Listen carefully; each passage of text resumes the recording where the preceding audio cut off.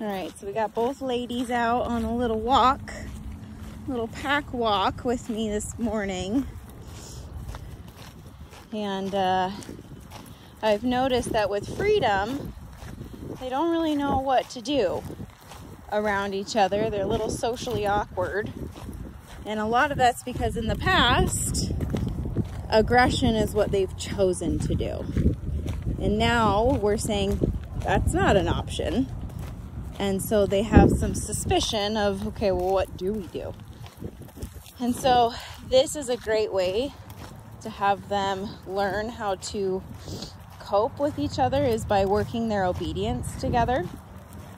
So we're working on the with me out on this little trail, and it's allowing them to feel some kind of safety and structure, even if they feel anxious about the other. So anxiety is unpredictable, but structure is not.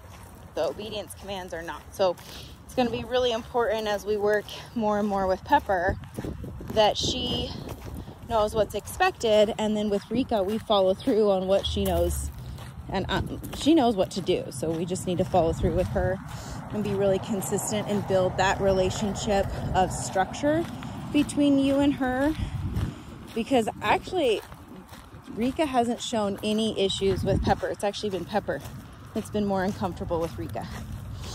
So it makes sense. I mean, she's been bullied for a long time from Rika. There's not a lot of trust between these two gals, but I'm seeing hope.